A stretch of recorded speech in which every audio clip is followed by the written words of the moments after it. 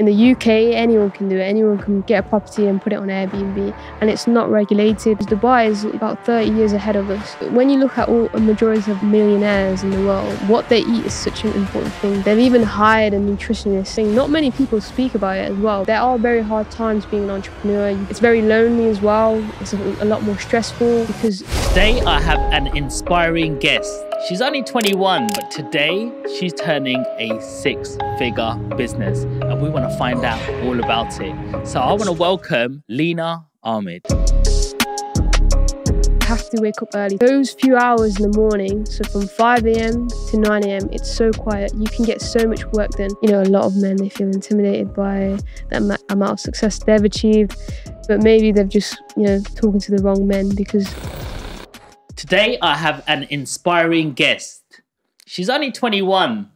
She was already a broke uni student, but today she's turning a six-figure business, and we want to find out all about it. So I want to welcome Leena Ahmed. Hi, thank you so much for having me on. Yes, lovely to have you on. So where have you come from today? So I'm from Coventry, born and bred. So that's what. Did you travel from there this morning, or? I drove here. Luckily there was no traffic, but it was all good. Nice.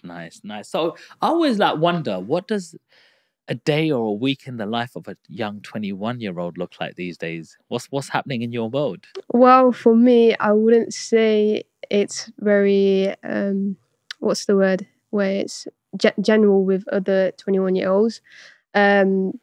Well, I don't think it is. So with my day in the life, I do short-term rentals, aka Airbnb, where we find a house or an apartment, we put it on Airbnb or Booking.com, and we rent it out on a nightly basis, and that's how we profit from that. So a day-to-day life goes around that.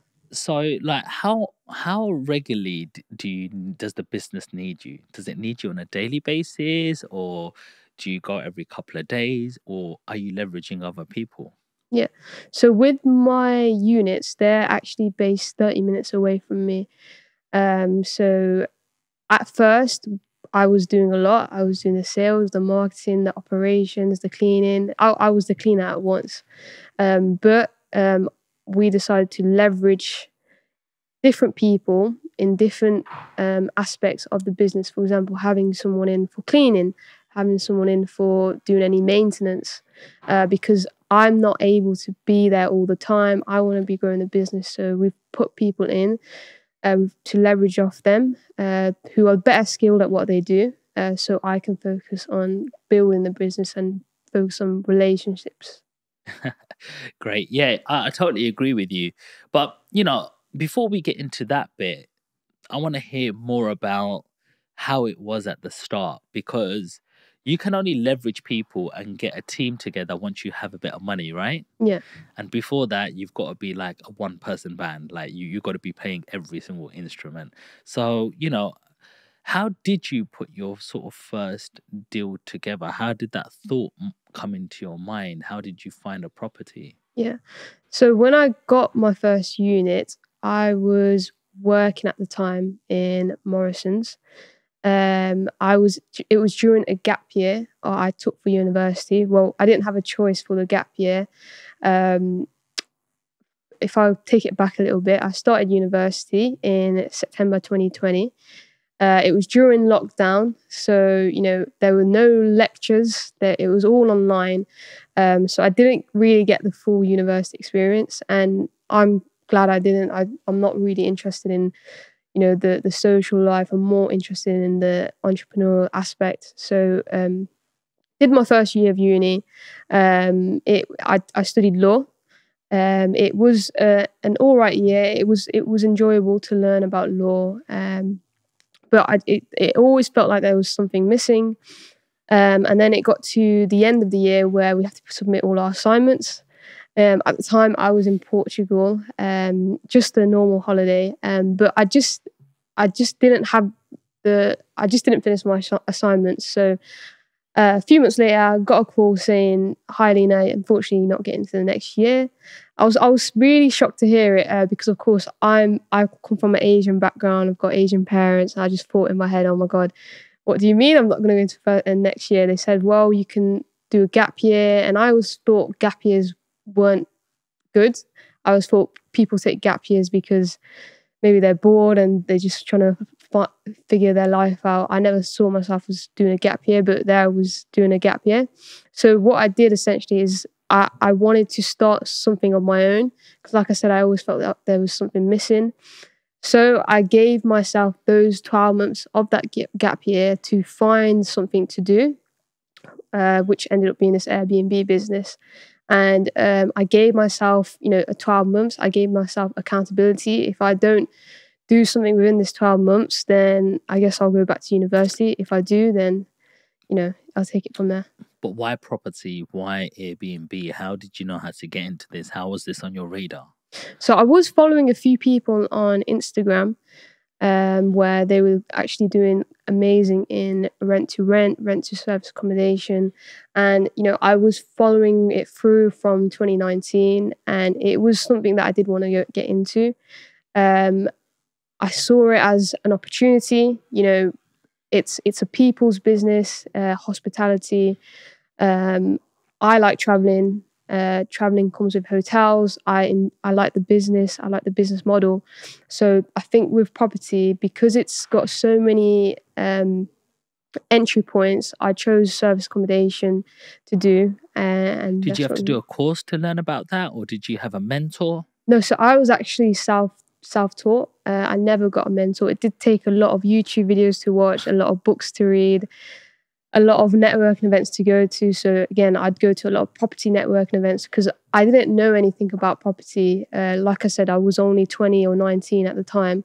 I knew nothing about property, but I did know that I wanted to be inside property. I wanted to, have many properties to my name. So I would go to a lot of property networks and networking events, and I'd hear of the thing called having Airbnb, rent to rent. And yeah, I just wanted to put my foot in, and that's exactly what I did. So did you automatically get attracted to Airbnb and the rent to rent system?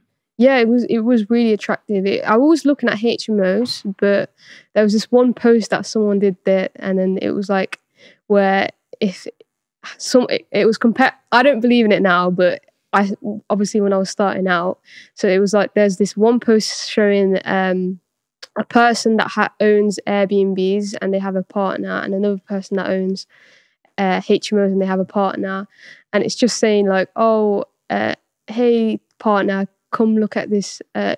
Come to my place," and they take them to a nice Airbnb, and then this person takes them to like a 1-room HMO. I don't know. It just looked more lucrative to me at the time, and I just saw it as something that I could definitely grow towards.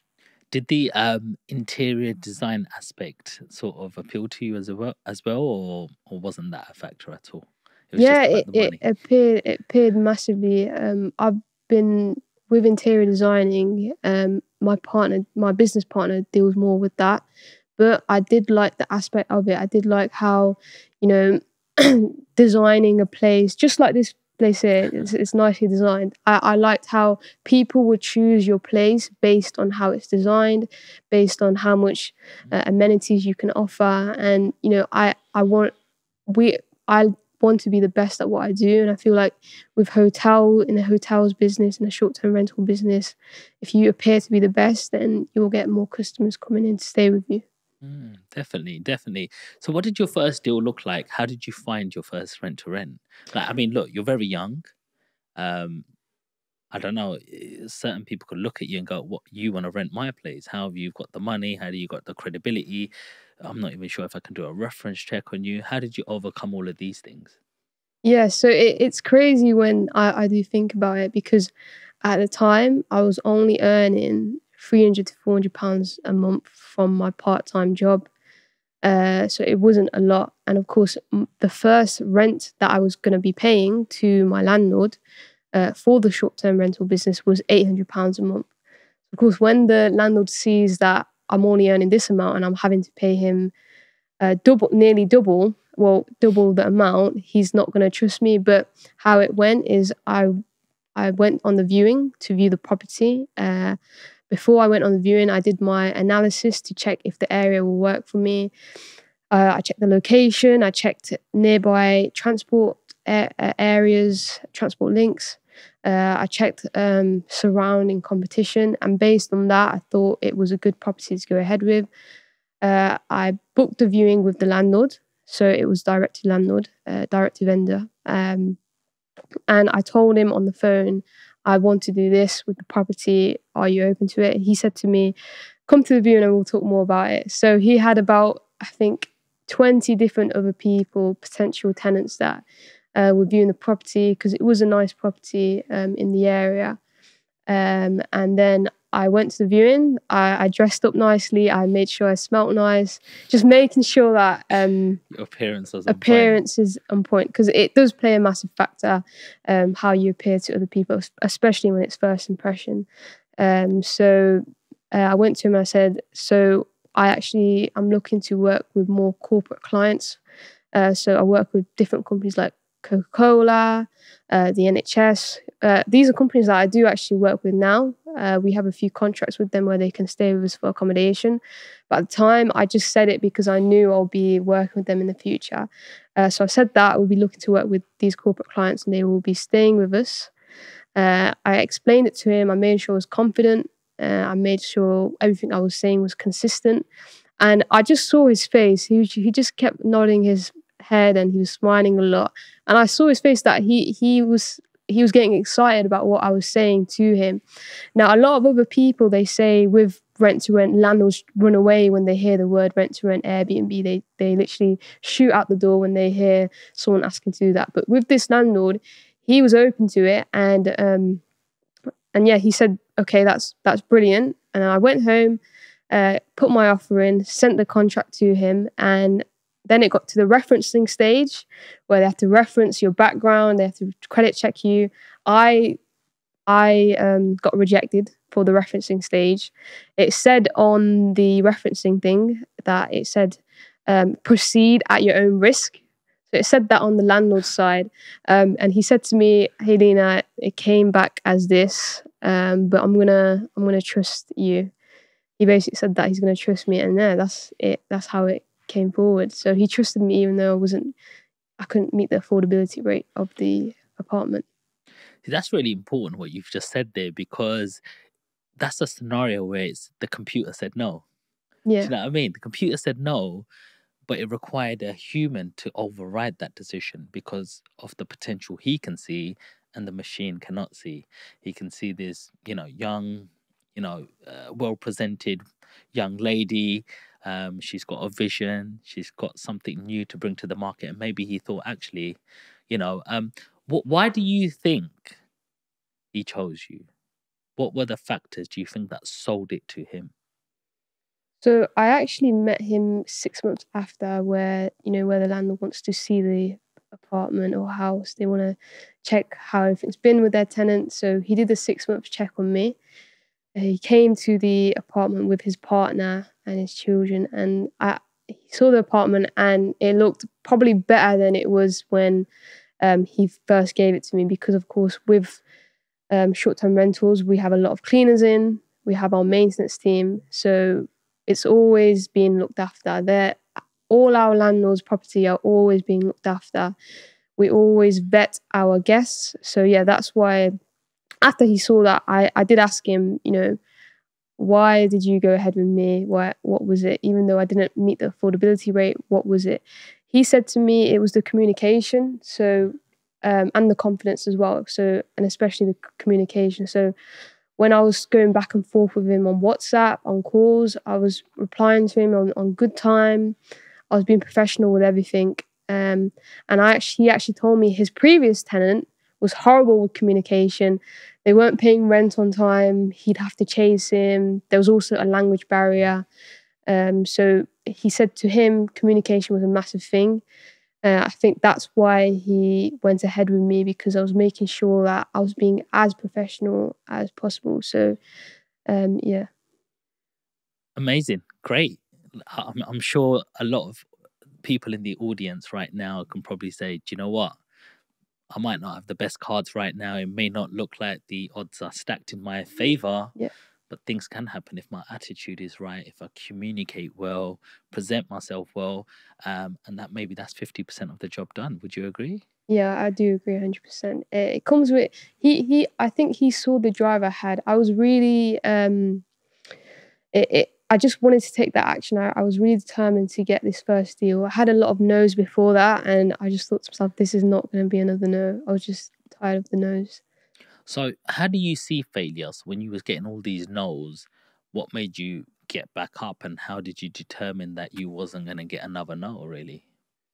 So when I first started doing my calls to agents and landlords, they just kept saying no, and I was thinking, right, there's no way not one person is going to want to go ahead with me. But it was really upsetting. It did really put me down when everyone would just be like, "No, we don't do that. Goodbye. No, sorry, we've dealt with this before, but goodbye." They just hang the phone up, and of course, I'm at home. I'm getting a bit heated, and it just wasn't the best. But I think the one thing that overcame it was I saw this quote where it said, you're only, you don't know how close you are to the diamond. So it's like there's just two people there breaking the diamond. One person gave up, and he was just one axe away from pickaxe away from getting the diamond.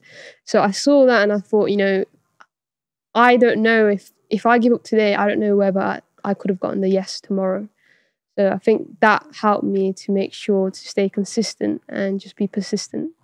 Massively. I love that. I love that. Because do you know what? There's not much difference between failure and success. Yeah. There really isn't. Because you could have failed and that next try could have been success, right? So what was really the difference? Someone just tried one more time? So I totally agree with you there. So you've got the keys in your hands now. He's done the deal with you. And everyone's left. It's just you and this apartment and some keys. What do you do? Yeah, so I literally remember it. So he gave me the keys on the day. I was just signing everything in the apartment. It was a completely empty apartment now. He's removed all the furniture. So I got the keys, and I just thought to myself, okay, now what? Because again, I'm self-taught. I didn't have a mentor at the time, so I didn't really know what to do. I called Uzma. So at the time, who she is now. She's now my business partner. But at the time, of course, I've known Uzma since I was a little kid. We've known each other since primary school. So I called her and I said, look at this, I've got keys to an apartment. Of course, when you're a 19-year-old, you're both 19-year-olds, you're saying, oh, wow, we've got keys to an apartment. And then it just reality hits you where, okay, I need to be making sure that this apartment's ready in time. I need to put it on the market in time. So all these different aspects in business I didn't know about. I'm new to it. I'm fresh in the game. All these different things like sales, marketing, operations, fulfillment, all these things were about to hit me back into reality where I need to get my game on. So it was nerve-wracking and it was a bit scary where I was left alone in the apartment now. It all came down to that. And yeah, it was really scary. So what did you do? So it took me about a month to furnish that apartment. And how did you finance it? So it was from primarily from savings. So I saved up all my student finance. I never spent a penny of it. Even in my part-time job at Morrisons, I barely spent a penny of it because I wanted to save up for something. Save up for. At the time, I thought it was like I wanted to save up for a side hustle. I don't believe in the word side hustle anymore, but that's what I was thinking at the time. And I managed to save up about £8,000. I saved up about £8,000 within a year. And did that all go on furniture? Yeah, like £5,000 of it all went on furniture. So wasn't you scared? Like the rent is what, £800? Did you say? £800 a month. £800 of the rent, and you've spent 6-7 times that amount on this investment now. Yeah, that wasn't you scared? I was very scared, but I just thought to myself, what's the risk mitigation here? If I if I lose it all, I can just spend another year of working to get it back. So I didn't see it much as a risk. I saw it as me, finally taking action, taking the risk, and it all did pay off. But every time I go to Dunham, every time I go to all these furniture shops, I'm swiping my card. It was a horrible feeling because I'm spending all this money and I don't even know if it will be worth it. But I knew that it is a low risk. It's only £5,000, which isn't a lot. If it all fails, then I'll just save up the next year and start again until I find success of it. Okay, so what did you do to this place? New curtains? So, of course, it's completely unfurnished. So I painted up the whole place. So again, a one-man band painting all the walls were already white, but I painted it white again. I'm not sure why. Again, I'm just starting up. I don't know. I've got no mentor. I don't know what I'm doing. So I just painted the walls white again. Did it make a difference? No, it didn't. There were a few marks, when a few fair wear and tear, but it's something where if from all my experience I've gained today, I wouldn't waste. I think it was 5 days which I wasted on just painting alone. So I wouldn't do that again. But we all start from somewhere. Yeah. But spent about 5 days painting, and then another 2 to 3 weeks flat packing. Again, today, and you even know that these two things you can just hire someone on a daily rate and they'll get it done within 3 days. So I did waste all that time, but it was a massive learning curve. I learned how to do wallpaper. I didn't know how to do wallpaper before. I learned how to flat pack. So a lot of skills were gained, but these skills, I don't think I really need them for the future. But it was a great learning curve. And how did you go about the interior design of the place? Or how did you know how you wanted it to look? Did you go on a course for that? Did you just look at a magazine, how other people are doing it? Did you look at your competition on the Airbnb? How did you go about yours? So I did it very simply. I got 4 main colours. I got blue, red, green, and yellow, mustard yellow. I got those 4 colours of furniture. I put it on my Instagram and I said, I captioned it 1, 2, and 3, and 4. I said, guys, pick which one looks the best for furniture. Everyone picked blue, so I just picked blue as the main base for the furniture. So I started getting blue sofa. I painted one of the bedroom walls blue wallpaper, and I think it was as simple as that. There was no crazy thing behind it. I don't come from an interior design background. I didn't want to spend too much time of it, so I just did that. Okay, so 1 month on, the property's all ready. How do you market this place now? Yeah, so I marketed it straight onto Airbnb. I also marketed it on booking.com. I didn't have my own website for direct bookings. I wish I did, but I didn't at the time. Again, I don't come from a SEO background, but at the time I marketed it on Airbnb. It was January, so this is normally quiet season in the UK. And it was getting a few bookings, but I think that first month alone was a loss. I think I only just broke even, and then I decided to. And how did you know how much to market your place for?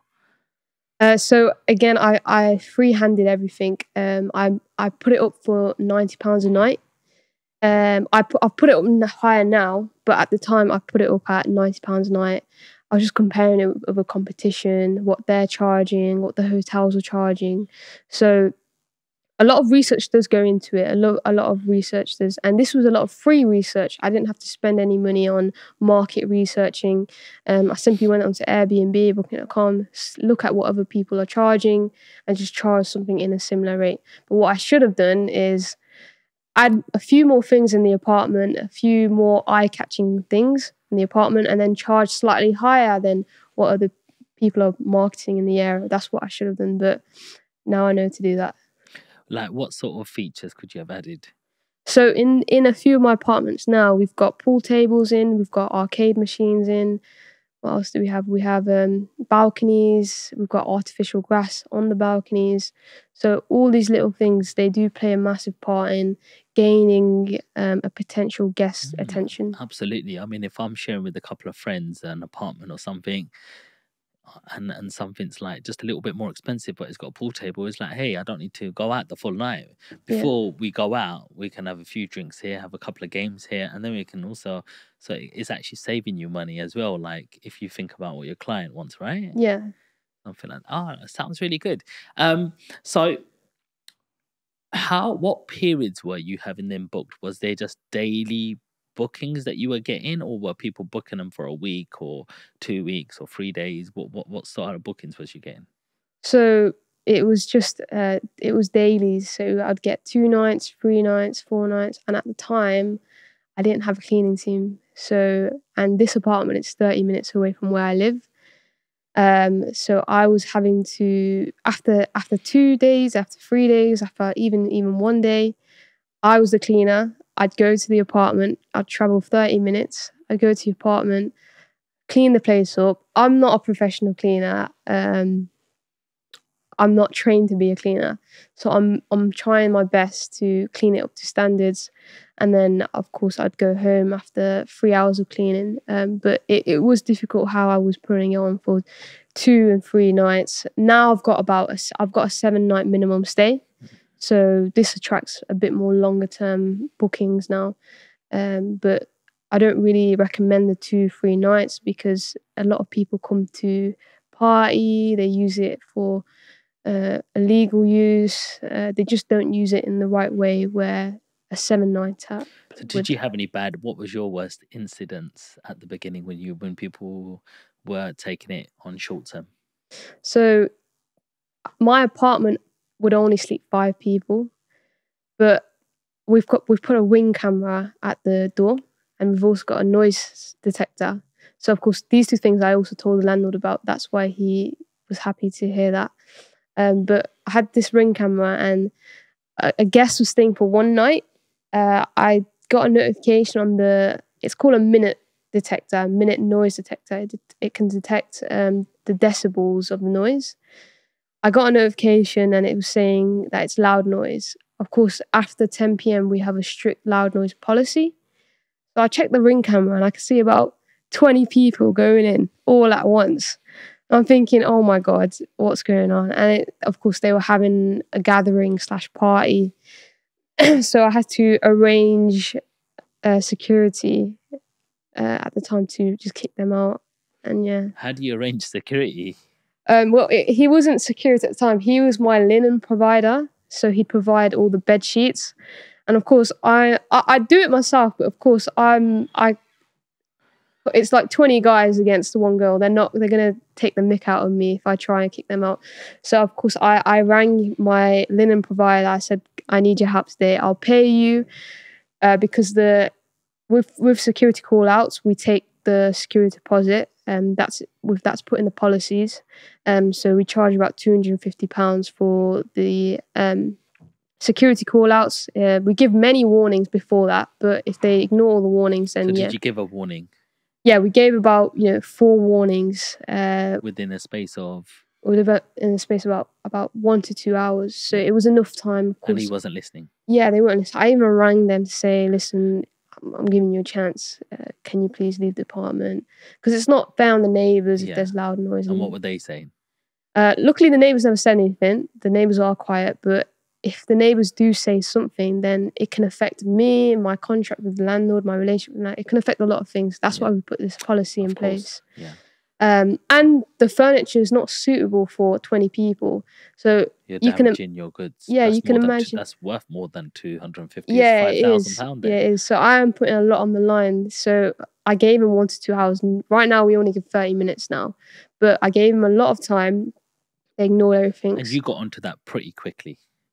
Yeah, because of course it's my first unit. It's basically my baby. So I'm really checking everything. So yeah, I rang him and he managed to go there. He's already from Birmingham, so he went there. I also went as well because I want to check if there's any damages in the apartment. But I paid the security person £100 for the security call out, and then that there was actually damage, and it didn't cover the rest of the £150. It didn't cover the damages. But now I've learned to make sure that to better vet the guest, check everything, check IDs, check making sure that they're giving the security deposit, just check that suitable guests are staying in the property and not that making sure that won't happen again. Mm-hmm.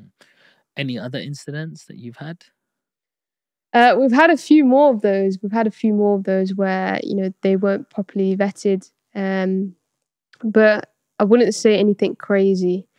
We've had a few people smoking in the property. Of course, we charge for that, and then we get a device that gets rid of all the smell, but nothing crazy. Okay, well, that seemed pretty crazy to me, having a massive party with all these people you don't know and could be potentially damaging all your furniture and goods, or your hard work and efforts.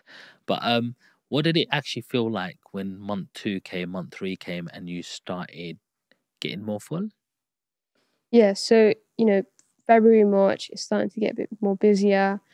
I think it was my 3rd month where I got a massive long-term booking in. It was someone was coming from Portugal, I think it was. They come from Portugal. They're coming to, but they were coming to the area for relocation. So a lot of people from different countries, they come to the UK because they're looking to find a new house, start a new life, find a new job.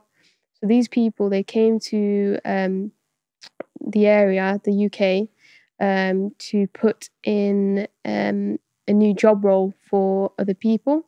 So of course they're creating that. So that's when I started to look more openly on the different types of guests that come and stay in the UK, because I'm from the UK and I don't think anyone would want to come visit the UK, because that's our culture. We don't think, we always say, oh, the UK is horrible, the UK is this and that, but it's actually a massive market. It's got a massive hospitality market. Hospitality is the second biggest one of the second biggest industries in the UK. I think the first one is real estate, I think, and then the second one is hospitality. So there's always going to be a market for hospitality. A lot of people get scared of saturation. They get scares of, will this work or will this not? Every year, 40 million people are coming into the UK. Over 40 million people are coming into the UK to stay for hospitality. So yeah, that was my first guest that stayed for 2 months. And then again, I got another 2 months, and it just started rolling like that. And what is the difference? Like, why weren't these people just renting a normal house as opposed to yours? Yeah, so with a lot of international guests, they aren't able to rent an actual residential property. The reason being, the minimum is 6 to 12 months. And they don't have the right visas in place. They don't have the right documents in place. They have to come to the UK first to ensure that they can get the right documents in place.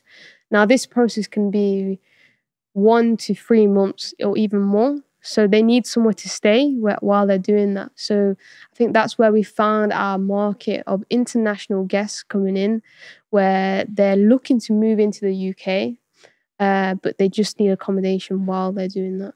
And that's still on Airbnb and Booking.com. Yeah, so there's different platforms like Agoda, VRBO, HomeAway. There's different platforms, but I'd say Airbnb and Booking.com are the biggest platforms. Right. And do you have like a platform that posts it on all of the platforms for you? Yeah, there are some platforms that do that. At the moment, we're looking at more direct bookings, but I think it's called Travel Nest. So when you go onto Travel Nest, it allows you to advertise it, upload it once onto Travel Nest, and then it uploads it onto many different websites that I haven't even heard of. Yeah, cool. So instead of like £800 like you're paying, like a normal tenant would be, you're earning 3 times that amount? Yeah, we'd be earning about, so that property now, it generates about £3,000 per month revenue, and of course after bills and everything and after rent, it comes to about £1,000 profit per month. What do you have to include? The cleaners are included? The cleaners go and clean it? Or yeah, so the guests, they pay for the cleaning. It's included in the it's an additional cost that they have to pay. So they pay per night, and then they pay for the cleaning on top of that. Okay, nice. And when did you start scaling this business then? So once that first one was going well and you could see that actually it's profitable, I've got something here. Did you have to wait to recuperate some of your cost back first with the £5,000 initial layout, or did you go again before that? So I got my next unit in April. So everything I made, just reinvested it back in. I didn't use any of the profits for myself. I haven't even broken even from the initial setup cost of £5,000. I haven't even broken even from that. But I saw how lucrative it is, and summer was going to come, and it was going to start to get busy. So I wanted to make sure I have another unit in for the summer rates to come in. And it was in Birmingham, and in Birmingham it was the Commonwealth Games. Of course, I was seeing a lot of people charging £500 a night for these Commonwealth Games dates. It was in July, so I wanted to make sure I had as many units before this date, because people are charging £500 to £1,000 a night. So I made sure to get the next unit by April, and the money used was just everything I earned from there into the next one. Wow. Okay. And what did your second deal look like? So this second deal was it was a massive 3-bed house in a new build. So again, it's new to me, being in a brand new house that's just been built a year before. And again, the landlord, I came with the same approach to the next landlord, made sure my parents was amazing, and just came again with confidence. And they were also open to it as well. They actually knew about Airbnb, and I think they had a lot of other people inquiring about the same thing. But they just went ahead with us because, again, they liked how we were conducting ourselves at the viewing. They liked how friendly we were being. We were cracking the jokes here and there. There was a lot of things that we could relate to at the viewing, and they moved forward with us. And I think this was one of our biggest deals, because it's the profits it's generating. It's probably generating the most out of all of them. You mentioned Uzi came to one of your first deals. Sorry, it's Uzma. Uzma, sorry. Yeah. When did she become part of the business? So she became a part of the business during the first unit. So, of course, like I said to you, I showed her the keys, and I introduced her to everything that's going on, what service accommodation is. And she actually started helping me to set up this unit without getting paid. She wasn't asking for anything. She was just helping me as a friend would. And, she'd stay. She was working at Costco at the time, and she'd finish her shift at 10 p.m. After 10 p.m., we'd go straight to Birmingham to finish this unit. So, of course, it meant a lot to me, where she's doing all this work for me. And, I haven't told her I'm paying her. I haven't told her she's getting a wage. It's just free labor I'm getting out of her. But, I think it was when we got the second unit, I said to her, Uzma, listen, do you want to do this together? Because, the first unit is working, but are you open to doing this with me? So she said, of course, yes, because it's exciting to, work together. Childhood friends, we're literally best friends. It's exciting to work together as business partners now. So that's where it all started from, where she got introduced to it. Why did you think you needed a partner? I feel like she's got her strengths and stuff. I've got my strengths and stuff. And her strengths is interior designing. She just has an amazing eye for, furniture sourcing. And my strengths is negotiations, building relationships with landlords, building relationships with estate agents, developers, I'd say. And of course, if I've got someone to help me with interior design, and if Uzma's got someone to help her with negotiation, it just comes together, and we managed to build and scale faster than I would have done on my own. Why do you think a lot of partnerships break down? So I think because a lot of disagreements do happen, and of course, me and Uzma, we have to separate our friendship and we have to also separate our business. So it does get difficult at times because let's say we argue as best friends. Tomorrow we have to turn up to work together. So it does get difficult, but at the same time, it does help us to build a strong relationship. It's basically us growing together and just being as mature as possible, not getting hurt about any little arguments that we have. We just have to grow up the next day and get back to work. Yeah. It's interesting. It's interesting because sometimes when there's two people from two different backgrounds coming together and they could be very good friends, when you have to work together and there's like pressures on each other, sometimes it can explode, Yeah. And so one of the things that you mentioned was you known Uzma for quite a long while as well. So you knew her, maybe some of her good habits, bad habits, Yeah. her temper, how she'd react in most situations, would you say? Yeah. It's a difficult one because you have a lot of arguments, but it's just, is this argument worth losing this business? Because if me and her aren't working, if we're moody, then this business isn't going to work. Something So at stake. we really have to mature up and we really have to get over the argument that we've had. We need to talk about the argument. We need to have a good communication about, why did this argument happen in the first place? And I'm not going to glamorize it. We have really bad arguments at times. It is hard to work with someone where, sometimes we don't have the same agreements. It's difficult, but it's just more about how much you want this business to work, how much you want this business to grow. Is it worth this little argument to, put the business down? Or is it worth to talk about the argument, talk about, how we can next time deal with things better and then grow the business even more and then work as a team? For sure. You said you've done a lot of your deals direct to vendor. How do you find landlords? So what do you mean, sorry? So did you find these landlords through agents or did you find these landlords directly? So I'd find them directly, and it does come to a lot of, sometimes you can go to these different apartment blocks. Sometimes you see houses, it says to let, it has a to let sign on there.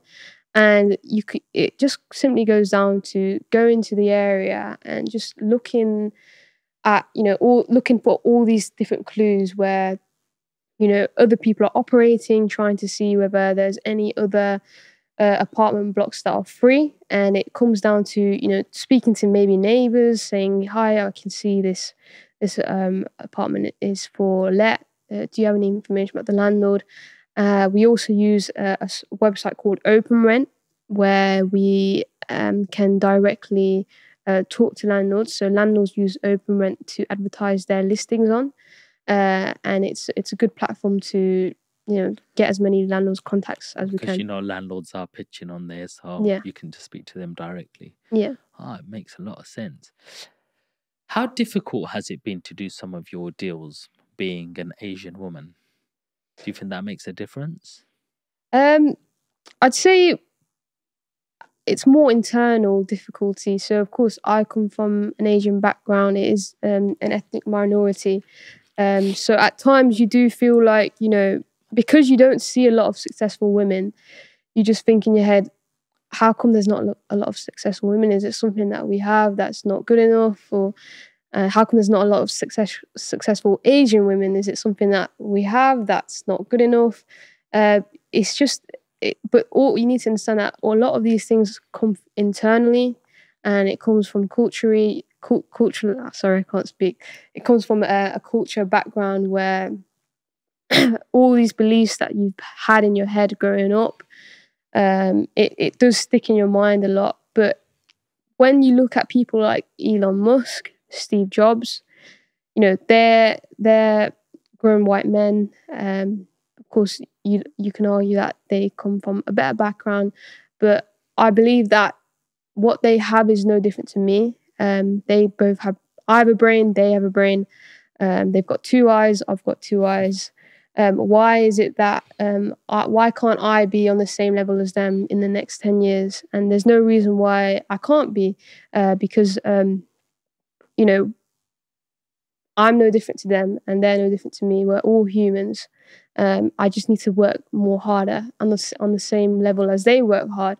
I can't slump around and think, I come from an Asian background, I'm never going to make it in life, you know. And a lot of people do think that, especially with footballers. A lot of Asian boys, they do footballing, they do football while they're young, and then they just give the whole career up because, you know, there is a lot of difficulty in getting into the league, the football league for Asian men.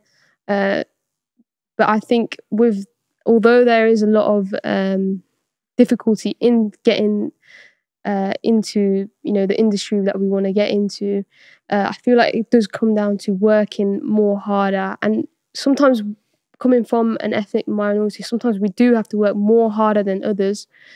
But I don't see any difference between me and Elon Musk. The only difference I see right now is I need to work a lot more harder. I need to put in a lot more hours, and just stay dedicated and consistent.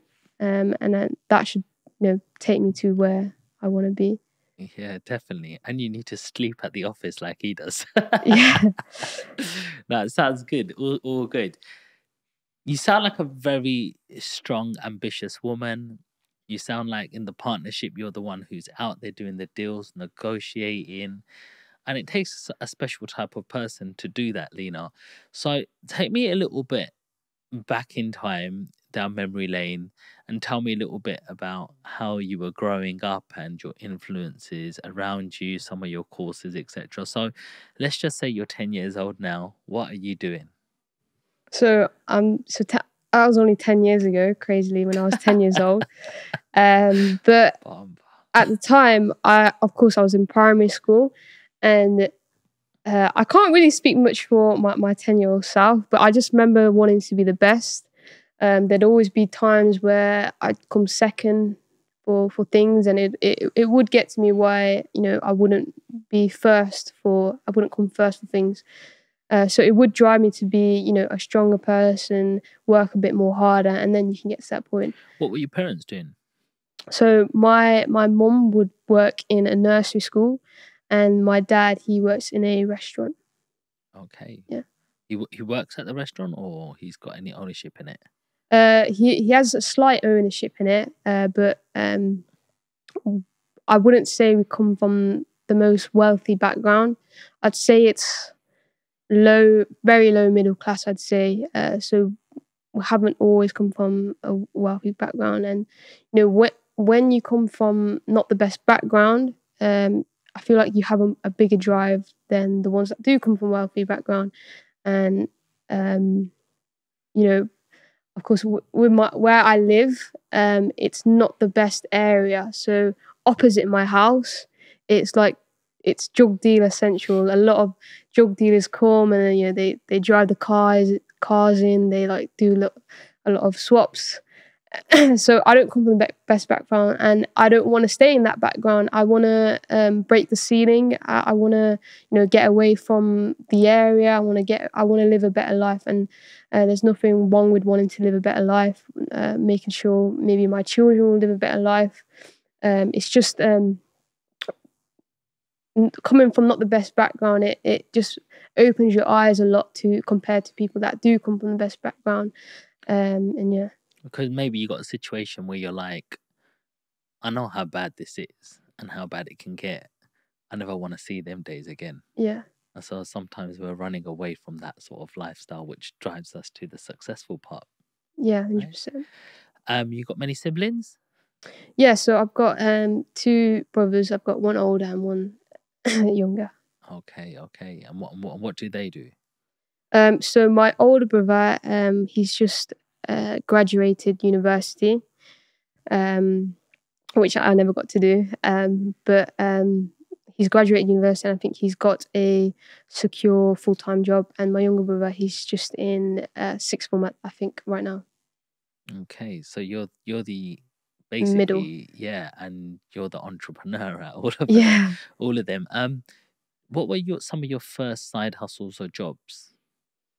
Um, when I'd say when I was 16, I did join like an affiliate marketing thing where, of course, you'd have to sell and you'd go from there. So, Like a of course, pyramid scheme or something? pretty much, I'd say, yeah, pretty much. Although it wasn't, a lot of people have a lot of thoughts on pyramid schemes. I just saw it. Of course, I'm 16 at the time. I just saw it as selling something and just growing from there. But at the time, I'd have to travel to London. So, of course, being 16, a young girl traveling to London, I wouldn't tell my parents what I'm doing because, they're just going to say, "What are you doing? Go back to school." But I was doing affiliate marketing at the time and I never succeeded in it. I failed in it. And I feel like I just tell everyone what I'm doing, but I wouldn't actually be doing it. So I feel like the difference for me starting that small little business to me now is the difference was that I took the action. I basically put my money where my mouth is. I made sure I'm walking the talk. Everything I'm saying, I'm doing. I think that's the biggest difference I've done. How much do you turn over now, like on a sort of yearly basis? So right now, I've got 15 rent to service accommodation, and they cash flow about £800 profit per month. I don't really like talking revenue because revenue is not really how much you make. I like talking about profit, however. Yeah. So I'd say on a yearly basis, it's 800 times 15, which is just under 15k per month, which I'm getting on a monthly basis. And then £15,000 times 12 is Well, 180,000. yeah. So I'd say that's how much I'm turning around on a yearly basis. And is that money yours? Do you take that out? Do you leave it in the business? So most of it stays in the business, and it always gets reinvested back in. So I've only just started taking a wage, but that whole year I was working completely for free. How much do you pay yourself? So I pay myself right now. I think there's like a threshold where you can get. So my accountant has recommended to do this, where you pay yourself per month £1,000, about 1,000, just over £1,000, and that stays under the threshold of being tax free. So he's done this because 12,570 yeah, is what you can earn without paying any tax. yeah. So he's done this to bring my yearly tax end down. So I pay myself that, and I also take dividends out as well. But most of the money that we're making, it always gets reinvested back in. And some of your daily expenses, are you running them through the company? Yeah, so I do run a lot of the food that I eat, because I work from home. A lot of the food I eat does expense from the company. My car petrol is expense for the company. For example, my drive here today, it's expense through the company. Well, it is work essentially, isn't it? Yeah, it basically is work. You've got yourself in a position where you've got a passive income right now, so you're still getting money while you're here. Yeah, 100%. And yeah, I think that's one of the reasons why I started this. I wanted freedom. I wanted I can be where I want, and I'm making money at the same time. I think that's the main reason why I'm doing this.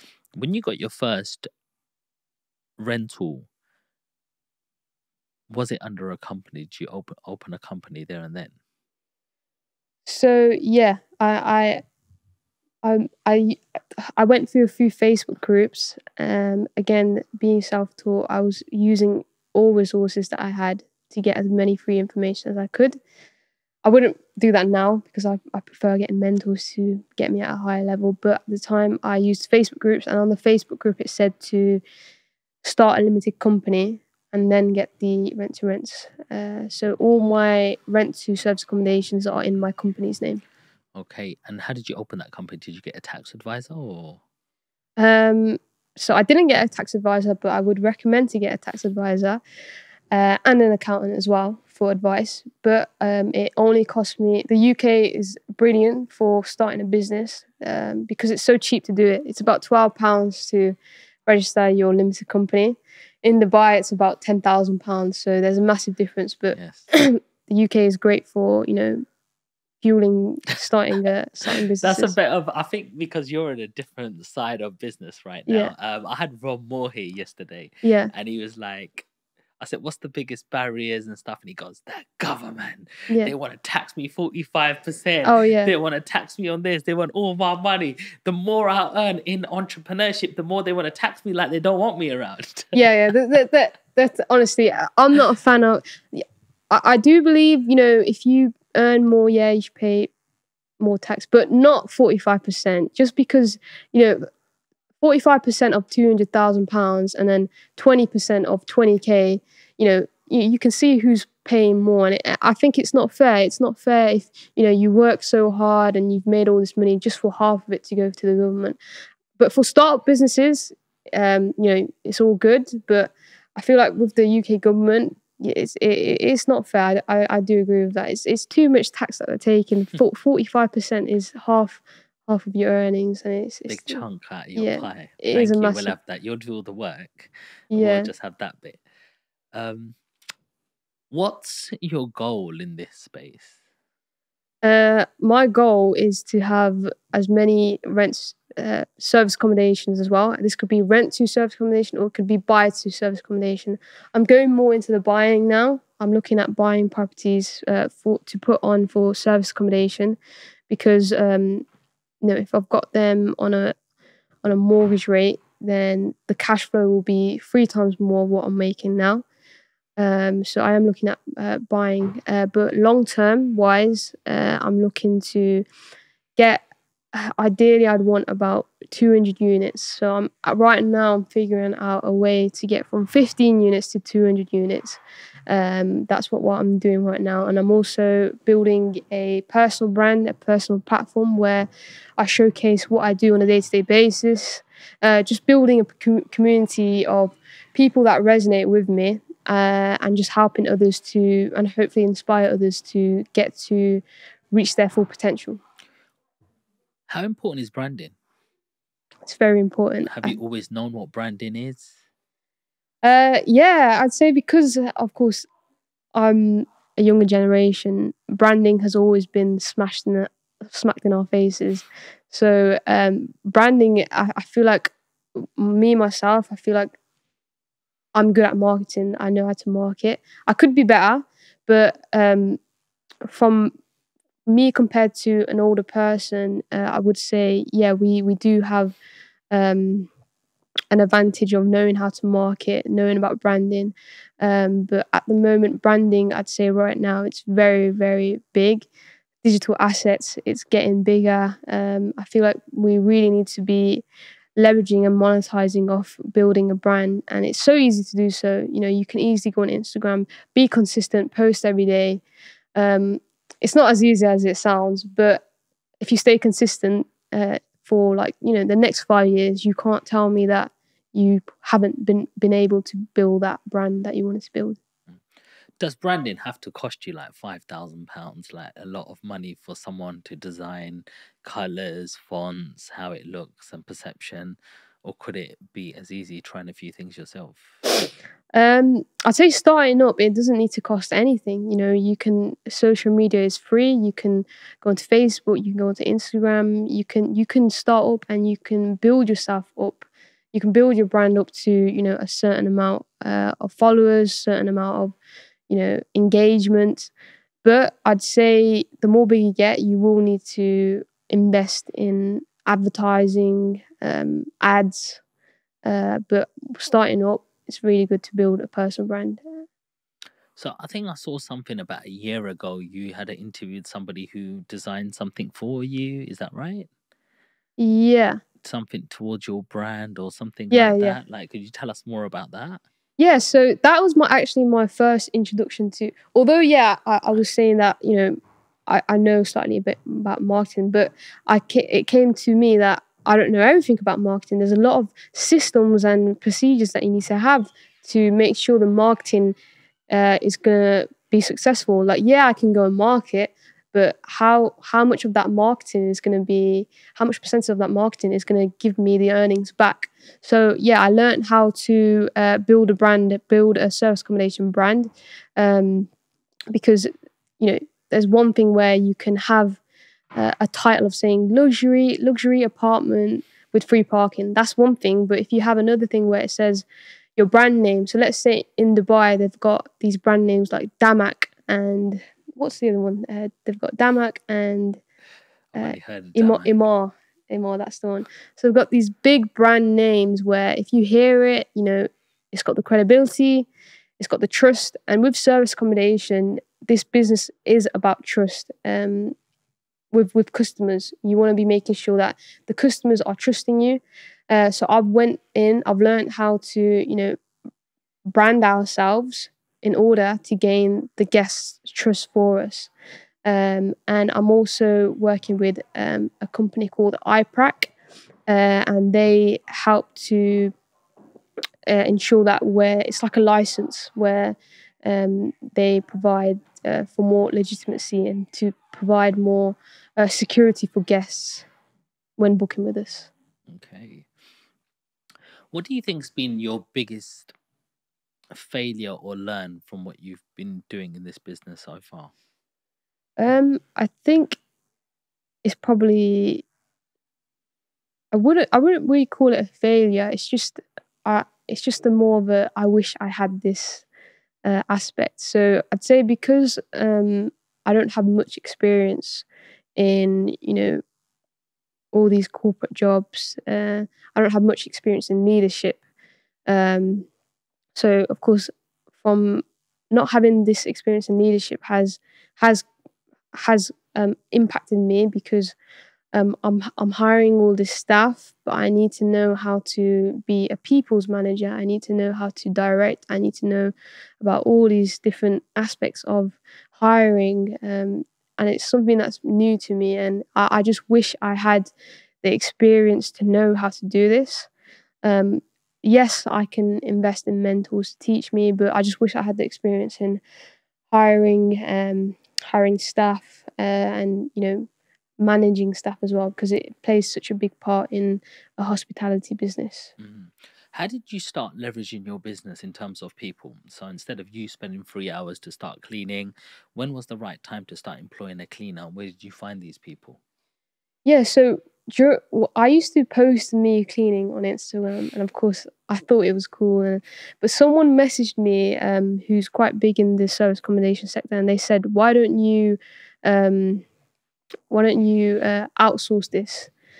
And then I read it, and I said, "What does outsource mean?" I didn't understand what outsource meant, and I looked more into it. And outsource means when you give a lower skilled task to someone that's more skilled at it.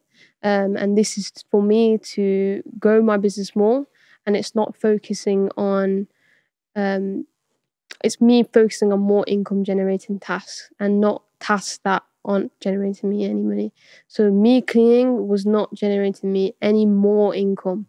And I feel like that was a massive mindset shift for me, because this whole time I was cleaning, I thought this was my business. I thought what I'm doing here is a business, but the reality was me cleaning for my service accommodation units wasn't a business, because I'm doing the cleaning. I'm not building it more. A business is where you're always looking at ways to increase the income, and you've got different departments for everything. So I'm glad that person told me that, because after that I hired a cleaning team to do the cleans for us, and it's crazy the amount of free time I had after that. Because before I had to be somewhere at a certain time, now I don't have to be anywhere at a certain time, unless it's to grow the business more. Is your business like fully automized now? Yeah, so I'd say so. Yeah, so now I can be in a different country and the business can still run. I can handle any problems from my phone, but now we've got procedures. If, for example, if there's a party going on, we've got a procedure for that now. So if a party happens, which is very rare now because we've managed to decrease the amount of times that happens. But if it does happen, at my virtual assistant, who I've hired from the Philippines, they get notified about it. They've got access to my actual licensed security guard. They've got access to that contact number. They give the security guard a ring. They let them know about the location of the property, how to get access to the property. They let them know about all the information. Security guard gets there within 5 minutes, 5-10 minutes. And, because they're licensed, they know how to deal with, security call-outs and evictions. They can simply evict the guest, and the virtual assistant deals with everything after that. So this all happened while I was in Dubai, where, a security call-out happened, and I only found out at the end of the day that this happened. So that's when, you know that you've built a good system in place. And this business is all about systems. And I'm glad that we're slowly building it more and more. So you've built a blueprint of something fully automized. Yeah. Like a copy and paste system if somebody wanted to start, really. Yeah, we're still improving it, but it's crazy what systems can do, and automizations. It's crazy. You talked a little bit about traveling. Tell us more about that. How important is it to travel? So it is very important to travel, in my opinion, because when you live in the UK, you could argue, yeah, it's gloomy in here and there. Yeah, it is a bit gloomy because of the weather, not the best weather, and it's just a massive, again, mindset shift. It's about a shift in your mind. Like I said, I don't live in the best area. So when I go to Dubai and I see there's villas on the Palm, there's all these private gated villas on the Palm. I see all of it, and I see all these different houses. I see the way how the treatment is there. There's a lot of the staff. They give a lot of respect to everyone. It's a lot more respectful there. Whereas the attitude here in the UK, a lot of people are more rude. A lot of people are more disrespectful. There's a lot more crime here. It just makes you think, like, if I didn't travel to Dubai, I wouldn't want more. If that makes sense. I wouldn't want a better life for myself, because if I live in the UK all my life, if I stay in my city all my life, I'm just going to think in my head, yeah, this is the norm. It's normal to live opposite a drug dealer, the drug dealer central. It's normal to do that, but in actuality, it's not the best environment to be in. Do you think you could expand to Dubai or something? Yeah. So 100%. We are looking into expand to Dubai. Airbnb, they conducted this research where they were looking at the most popular places, and so it's an actual research they conducted. They said that Dubai is the biggest place for Airbnb operations. They said it's the best place to do Airbnb. Of course, if that information is coming from Airbnb themselves, success leaves clues. If they're saying that, I'm going to want to look towards Dubai and see if there's opportunities that can present themselves here. I could imagine you and Osmar going, we're going to book this place. If it doesn't work, we'll stay in it. I see you guys really enjoying yourselves. Is social media real? Because we see a lot of people on jet skis, boat parties, living the lifestyle. Is that reality? Because you're turning over a lot of money now, 6 figures. You've got money at your fingertips. If you want to go away, you can. Is everything we're seeing, are we really missing out? It's hard. It's 50-50. Like, yeah, you could argue that it's not real, but if someone is on a jet ski, they are on a jet ski. But the thing is, a lot of people don't show how they got there. They just show like an easy way how they got there.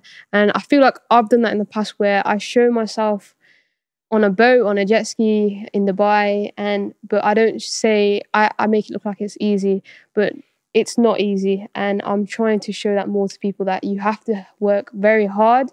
You have to be very consistent. You have to have more perseverance. You have to work hard to get to this place. And I'm starting to post that more now. The last thing I'd want to do is glamorize this whole thing and say, oh, everyone be an entrepreneur, it's amazing. Because there are times where, there are very hard times being an entrepreneur. It's very lonely as well. It's a lot more stressful. I agree. Because, I'm having to wear a lot of the hats. I'm having to wear, all these different departments. Whereas if you work, a normal job, you can easily switch off. But there's nothing wrong with working, a normal 9 to 5. There's absolutely nothing. It's very secure. It offers good security. But I just want a lot of people to know that being an entrepreneur is not as glamorized as you see it online. So I'd say it's semi-fake, but the people that are on jet skis, they did work hard to get there. Leena, tell me a little bit about your environment. Who are the people around you? How are some of your systems and processes around you? Do you do your bed in the morning? Is your room tidy? Like, how is, how do you conduct yourself? So environment or like a routine? I'll say like everything around you. Like, so it doesn't have to just mean your routine, because I know your routine can change because of work. But what is around you, and how do you like your world to be? So currently, me and Uzma, we've rented an apartment. It's a 2-bedroom apartment in a brand new area. So I go there sometimes, and I sometimes stay in that apartment. So I've taken myself out of where I used to live, and I put myself in a brand new environment. And I feel like environment is a massive thing, because I can't work if it's not silent. I need to work in a certain temperature to do a lot of deep work when I'm doing any admin work. So environment does play a massive part. But when I was starting up, the environment I had, when you say environment, do you mean like where I work, or everything? It could be down to the environment in your head. Am I doing my bed in the morning? Because that says a lot about what you're doing. Or it could be in terms of the way your desk is all tidy and you're organized OCD person, down to who are the people that you're hanging around with. Yeah. I know it's quite a large sort of question, but I want you to interpret it how you say these are the things in my environment, what I see, touch, feel, and my routine, or how I go about myself, because you're very efficient at your business. You're very good at your processes. What builds this kind of person? What kind of life are you living? Who are the people in this place around you? So I'm a massive believer in waking up early. And I learned this from my dad. My dad would always tell me, like, you have to wake up early even if it was just to go to grocery shopping. He'd always do it early in the morning, because if you do it late in the day, it just gets busy. A lot of everything, you just get distracted by a lot of things. So I learned that from him. So yeah. What is early? Early is like 6 a.m, 7 a.m. Okay. So nothing like 5 a.m. I'm trying to get to that 5 a.m. stage where every day I'm waking up at 5 a.m. Do you think it's important to get up at 5 a.m? I think it's very important. Really? You'd be surprised, because if I was to wake up at 5 a.m, right now I wake up at 6 a.m, it's so quiet, it's so peaceful, you can hear the birds chirping. That's true. Like, you can get so much work those few hours in the morning. So from 5 a.m. to 9 a.m, it's so quiet. You can get so much work done. And you could argue 5 a.m. to 9 a.m, if you do deep work in there, you could argue that you can get more done than an average person would get done in 9 a.m. to 5 p.m. Even though it's small, even though it's a couple of hours, you can get more done than an average person would in the day, because you've got a really quiet environment. You've got no distractions. Your phone's not buzzing. No one is messaging you. No one is awake. And it's just that buzz as well, where you're awake while majority of the world is sleeping. I think waking up in the morning is very, very important. And if I was to wake up one day at 1 p.m, I don't do anything in the day. I just feel like the day's failed. But if I wake up early in the morning, I have a routine where I have to juice my celery. I juice celery. It's just become a routine. It's like where you drink water, but it's more powerful. So celery is very healthy. So I do that every morning. And to make something into a routine, you have to make it a habit. And to make something into a habit, you have to do it consistently for 21 days. So of course I've been doing this for 21 days, and now after 21 days, it's just become an automatic thing. I can't go on with my day without doing that one thing that's turned into a habit. But yeah, waking up early in the morning is very, very important. How do you focus yourself for 21 days? Like after 3 days, you're getting the shakes and you're like, I really want to go back to my old routine. Or, Yeah. for example, how do you overcome that? I'd say you have to ignore it. So a lot of people that, let's say there's someone that normally wakes up at 1 p.m. and they're just starting to wake up at, trying to wake up at 7 a.m. For the first few days, you're going to be tired. You're just going to be moody because you're waking up. It's against your norm. It's against your habit. When we go against our habits, it starts to get itchy. It's not comfortable. But we have to learn to be uncomfortable at times. But doing that, after a few days, the itch will start to go. You'll start to see the benefit of that habit. If it's a good habit, you'll start to see the benefits of it, and then you'll want to do it more, and then you'll want to do it more. So it all comes down to that. It's the same thing with fasting. So, I'm Muslim, and every year we do fasting for a month. So let's say one day I could be eating all day, and the next day I'm fasting for the rest of the day. For the first few days, it's hard. But after that, it just becomes a routine. It becomes a habit. And, we realize that it's healthy for us, and you start to see the benefits, and you just do it every day. And then once you start eating again, that becomes weird. So I think making good things a habit is very important. What else do you do? What about your diet and gym regime? Do you go to the gym? So not at the moment. I'm Do you not. have any hobbies that's more physical? Yeah, so I like hiking. Hiking is I think I really like hiking because it's a challenge. I think it was a while ago when I went to Mount Snowdon in Wales, and of course, you're going up the mountain. You just feel like giving up, and this applies in business as well. You feel like giving up, like you can't feel your legs. You just can't walk more, but you've got so much of the top you've got so much more to walk through, and that's where it comes down to. If you want to get to the top, even though you feel horrible, you feel moody, you can't feel your legs, if you want to get to the top, you have to keep going. You have to work hard. You have to get up there, and that's why I really like hiking, and because it's healthy to get some fresh air. But I really like a challenge, and hiking is one of them. How important is diet? Diet, I think it's very, very important. With me, I really believe in eating clean. Yeah, I do have a few times where I have a few burgers, but this is where the mindset shift has come again. So, I'd say more wealthier people, they look after themselves more, because having a healthier diet, it gives you more energy, it gives you more a higher production rate, and being an entrepreneur, you have to produce more. You have to be more energized. You have to be more creative. If you have a bad diet, you're gonna feel moody. You're gonna feel horrible. So having a good diet is very important to have more energy and to produce more efficient work. So diet's very, very important for me. Really mature answer. I really like that. You really got your head screwed on right. Like Yeah, you're making me think like I try to stay healthy and I'm like, why do I do that? yeah, But it is to just stay more productive. Like yeah, I can wake up in the morning and I can work the first half, go to the gym in the middle, and then I can work the second half as well. I don't really have a boundary or a filter. And I think yeah, if you're an entrepreneur, you can't say it's 5 o'clock and clocking out anymore.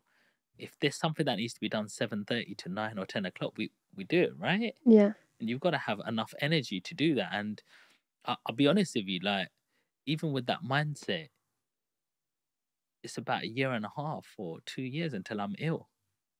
Like seriously, like I think, oh, he hasn't turned up for work. He's not well. He's got this ache, that ache. He's got the flu, and I'm like, I swear to God, I go for a year or 2 years, and I'm like, hang on, I still ain't even been ill. But do you know what I do get ill is when I go on holiday. It's like all systems down. It's like, yeah, you can relax. Oh yeah, yeah. you can get ill now, by the way, because you got nothing to do. I don't know. Like, how's your immune system?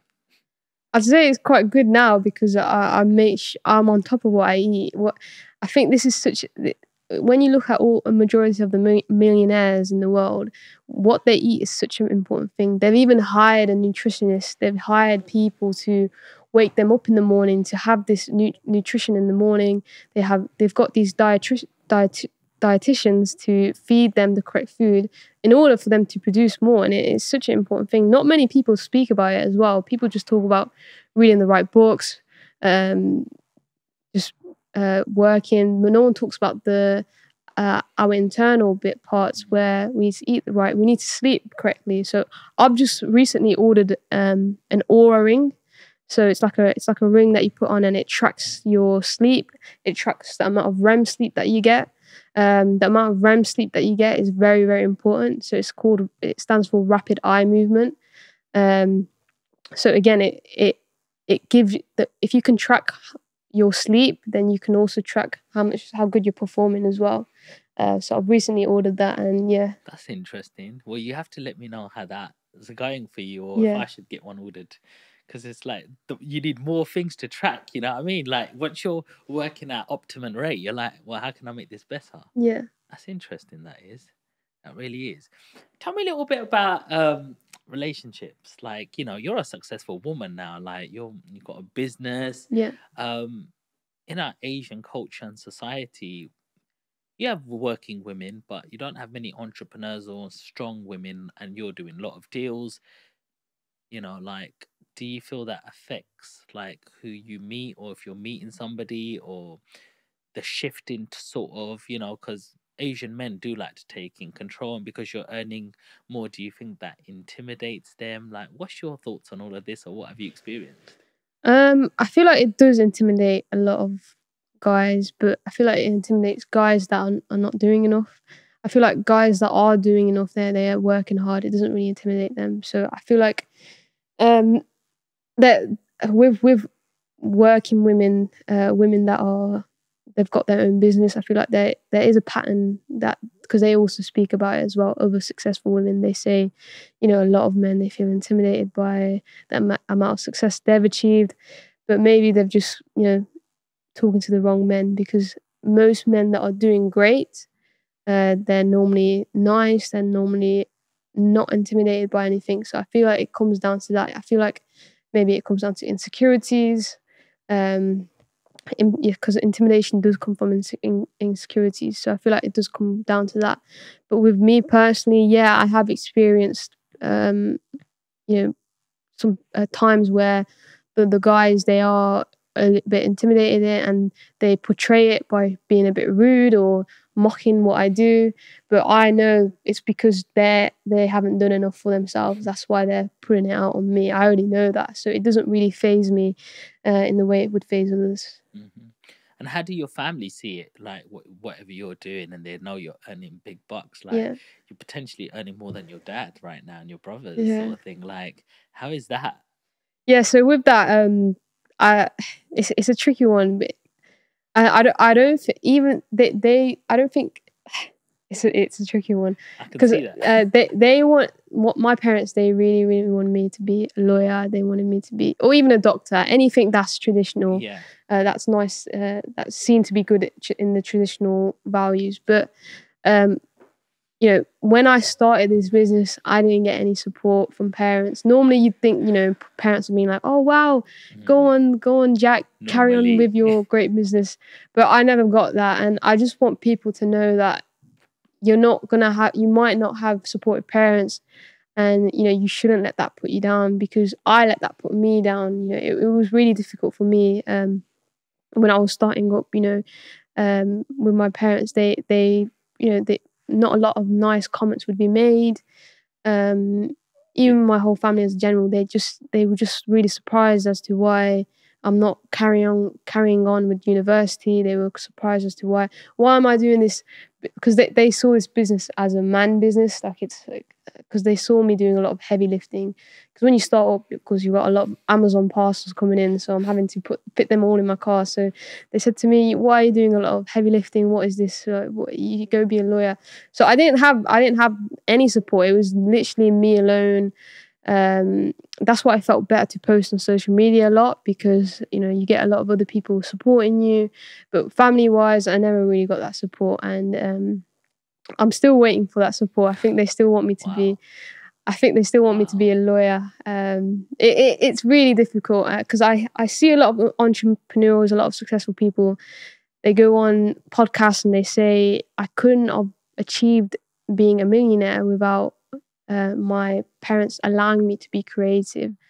So when I hear stuff like that, it's just like, oh, it's not a nice feeling. But I'm here to say that, you know, if you want to do something and your parents aren't supportive of it, just carry on doing what you really want to do. If it's morally good, if it's a good thing that you want to do in life, go for it, take action. And if your parents don't support you, if your family don't support you, just you're gonna have to ignore it. It's just noise. It's just noise in what you're doing. And hopefully in the next 5 years, they'll come back to you and they'll congratulate you. I'm of course still waiting for that congratulations. Maybe in a few years I'll get it. But yeah, it's hard when you haven't got the family support. Do you think that's what drives you right now? Yeah, I would say, yeah, it drives me. But of course, there's times where it puts me down, where what's the point if my family don't support me? But at the same time, it does drive me because, you know, there's a reason why they don't support it. There's a reason, because they're scared. They're scared that I'm going to fail. If everyone in my family thinks I'm going to fail, and what am I supposed to think? I need to be the one that believes that I'm going to be successful. From where I'm going at, we currently are successful at the moment. The company's doing great. We're doing great numbers. But to get to even higher numbers, I'm going to have to work a bit more harder. But yeah, it has been a bit difficult to overcome that. Mm-hmm. I agree with you. Like when I first came out on social media just over 12 months ago, it was like, what are you doing? You know, why are you showing everybody what you've done and what you've got? Yeah. I'm like, well, this is how the world works now. So I've got to change with the world or I'm going to get left behind. Do I want to be an old school landlord just doing one property at a time? Or do I want to set up something that I can teach the next generation, leave a print, leave some legacy? And maybe when you show other people what you're capable of and what you do, they want to be associated with you. You know, it's easier to network. Like, I've met some phenomenal people on this podcast and through influencing alone, and none of that would ever have happened. I would have had to talk to someone's PAs of their PA to even get in touch with somebody. So I think it's so important to believe in yourself because people like your parents do want the best, do want to do things in the best interest of you, but they're also thinking with their own thoughts and what they've been exposed to. So they put their thoughts onto your situations and put their fears on top of you. And that's just, fear is just an illusion, you know, something that could happen. And I don't think, you know, when you're not fearful of it and you go, well, the fear is only if I stay in my comfort zone. I need to be uncomfortable to grow because it's only that time is when I'm going to really find my strength, right? 100%. Yeah, I agree with that. Yeah, just to add on what you were saying, like they see a more stable job as security. I mentioned this in another podcast where, of course, they come all the way from another country to the UK for a better life. Yeah. They come for security, and of course, if I'm doing something that's out of the ordinary, that's so random, of course, it's gonna give negative effects to them. But yeah. Recently, there's been some talk in the news regarding whether you can use some of your places as like short-term lets because there's a housing market, like there's a shortage in the housing market. Could that be a threat to you guys? And what are some of your contingencies if there's a law that doesn't allow you to do your business anymore? Yeah, so what you're referring to is there's consultations talks on whether short-term lets should be more restricted and regulated. So I think this is a great thing. Reason being is because, again, Dubai has many regulations for short-term lets. You need licenses. You need a more procedures in place to run your accommodation as a short-term let. In the UK, anyone can do it. Anyone can get a property and put it on Airbnb, and it's not regulated. And of course, what this does is it brings anyone into the market. It's a low barrier to entry, a lot of people aren't doing the right things. They haven't got the right procedures. They haven't got the right insurances in place, and they are, if they're doing the wrong things, they're ruining the whole industry for the people that are doing things right. So what I think this is doing, I think this is regulating the UK. And the UK does need a lot more regulation in order for us to meet up to Dubai standards. Because Dubai it's about 30 years ahead of us, and for us to put this regulation in now, it's very crucial for this industry to be more respected. And I feel like it will flush out a lot of competition as well, because I feel like it will do that, and it will make people treat this as a real business rather than a side hustle.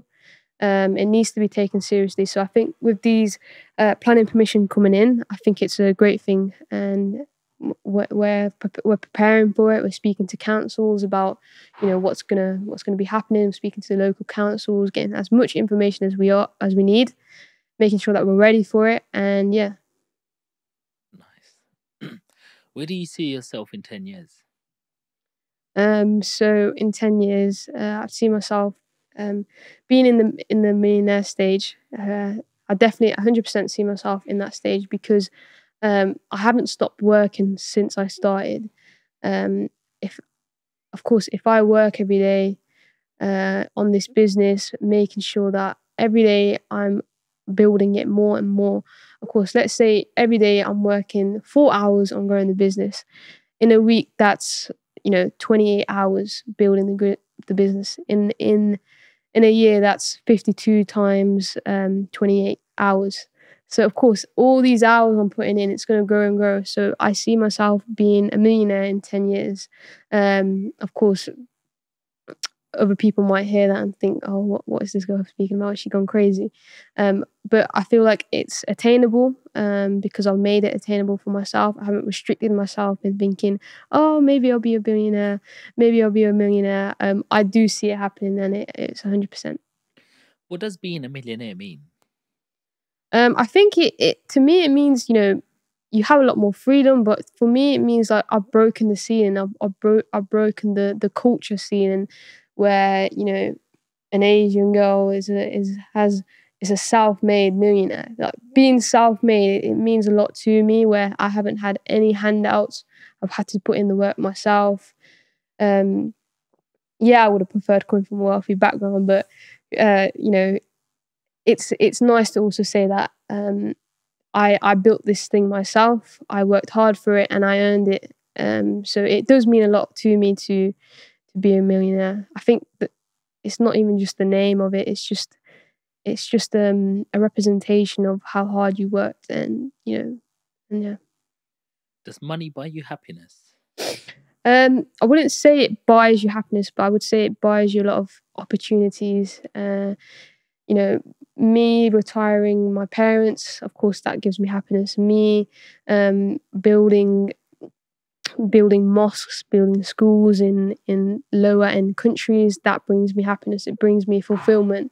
And I think it comes down to that. It all comes down to the fulfillment side of stuff. I'm not saying money alone is going to buy me my happiness. I'm saying the stuff it's going to bring is going to make me feel a bit more fulfilled in my life. Is there a topic or a question you wanted to cover in this podcast? Is this part being recorded? Yeah. Oh, okay. I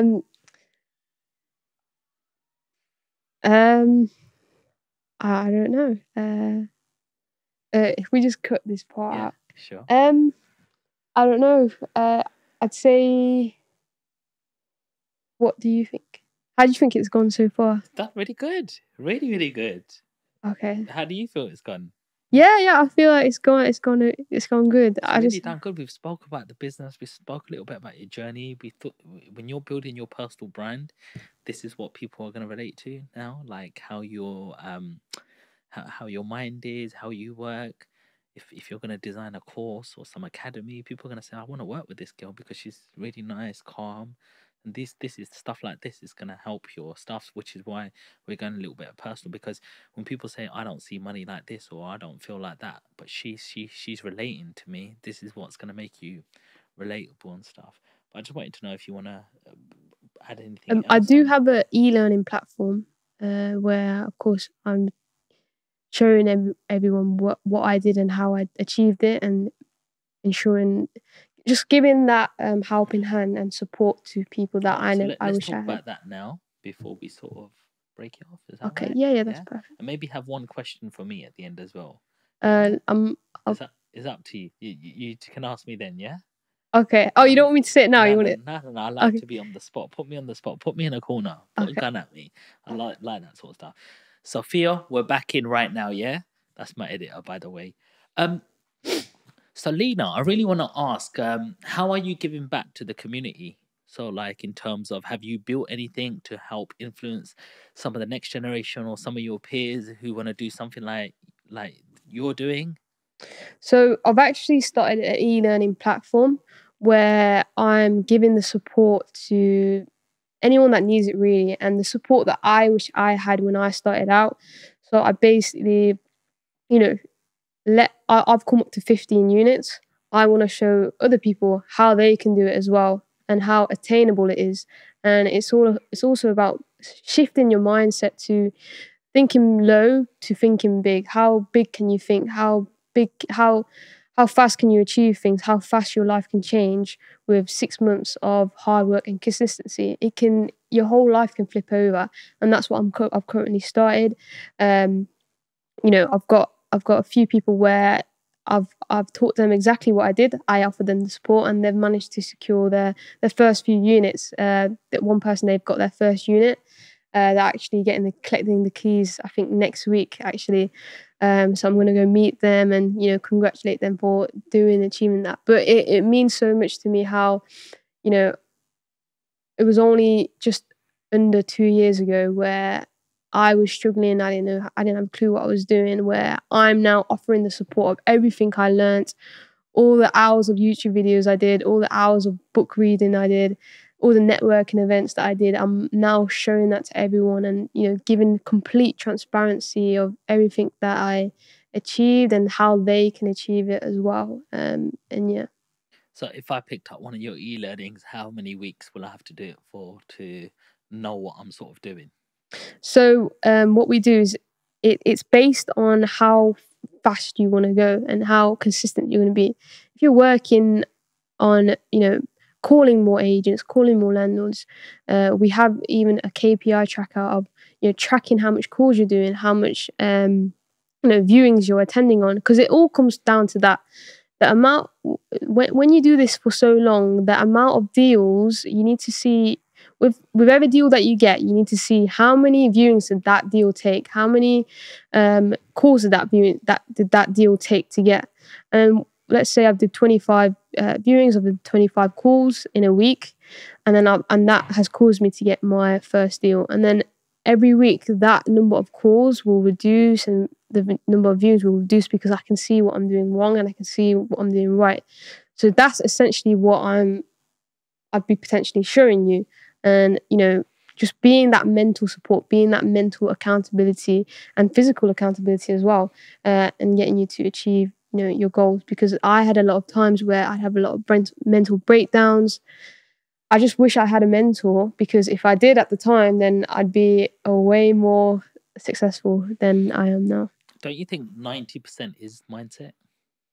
I'd say it's 50-50. I feel like mindset does play a big role, but you do need the knowledge. You really, really do need the knowledge and skill to build, get up to 15 units, because it's one thing from getting your first unit, and then there's another thing from getting your first 5 units, and there's a whole different thing where you get from 5 to 15 units. There's a lot of things that play into this business, and I just want to shift the mindset from this is not a side hustle, it's a business. You need to take this seriously. You need to build these systems in place. There's a lot of systems that you need to play. There's a lot of funnels in place where you're calling the agents and landlords. There's a lot of things that you need to put into place to efficiently achieve the goal rather than wasting time. What's the major difference from 5 and 15?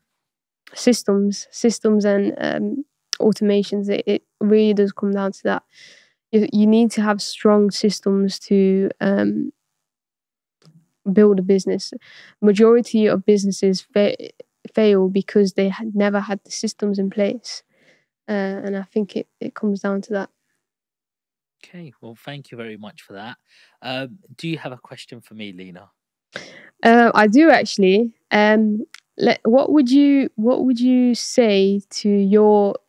I'm 21, so what would you say to your 21-year-old self? Right. I would say is make sure that one thing we know is we don't know. Yeah. What we do know is we don't know. We never ever know what's going to happen tomorrow. We don't even know we're going to wake up tomorrow. That's something within life, and we come alone, and we also go alone. So you can only sort of rely on yourself. However, you've got to think with a positive mindset every single day, because it's only you getting yourself up. Now, you're generating a lot of cash right now. Do businesses last forever? Generally not. Things happen in cycles. The property market is cyclical. It can be trendy when certain things come into play. Property is very different from 17 years ago, from when I bought my first one to now. There's a lot more regulation. I know we live on an island. There's only a certain amount of houses you can build on an island. Population is growing, so you've got to take a step back and see what's happening in the world right now. And you've identified some of them things like Dubai, what's happening in Dubai, how fast is Dubai moving. So I believe diversification is key. Diversify, don't put all your eggs in one basket. If you've got 15 SAs, rent to rent, that is all your eggs in one basket. It's working brilliantly now, but we don't know what's going to happen tomorrow. We don't know what councils are going to turn around and say. And it was a big shock for me in 2013 when I built a HMO and then this system called Article 4. Yeah, when Article 4 came in, it meant they wanted more community housing and less HMOs. Now, the brilliant thing is, if you've got a HMO already, you can rent all of the rooms still and you're fine and you can prove that. But what I was doing a massive double-story side extension to build this 1.5 bedroom into a 6-bedroom house. And I finished it, and I didn't know about this Article 4. I wasn't looking up on the council. I was working in banking, and this was my side hustle, as you say. And I'm glad I finished this project, and I've rented the rooms. 2014 goes by, 2015 goes by, and next minute, enforcement comes in. And they're these big red letters and they're quite scary. It's like, what have I done? Am I going to get fined £20,000? And so they came in and they were like, look, oh wow, like they weren't that bad as the letters would say. They were really nice, and they were like, oh, this looks lovely. Can we have proof of when this was done? And I went, well, I've just done it in 2014. And they go, oh no, like after 2013 regulation, because they thought I was going to lie. And I wasn't here to lie. I was like, I literally done it in 2014, but my plans were submitted in 2012, nearly 2013. But by the time I finished the build, it was 2014 sort of time. And so for something that I was going to earn £3,500 for, and I was earning it at that time, I had to turn it back into a normal house, and then my income dropped down to 2,100. That's nearly, that's a lot of money. Like £1,000 to £1,500. That's like £18,000 a year, and I'm a small little landlord paying for this build cost. So what we do know is we never know what's going to happen tomorrow. So if you do have a pot of cash and you're cash flowing really good now, I'd look to put that passive income now, I'd look to put it into some other assets like you've mentioned before. Like, why not start buying houses now? Maybe use some of your resources and your systems that you have currently to scale that side of the business.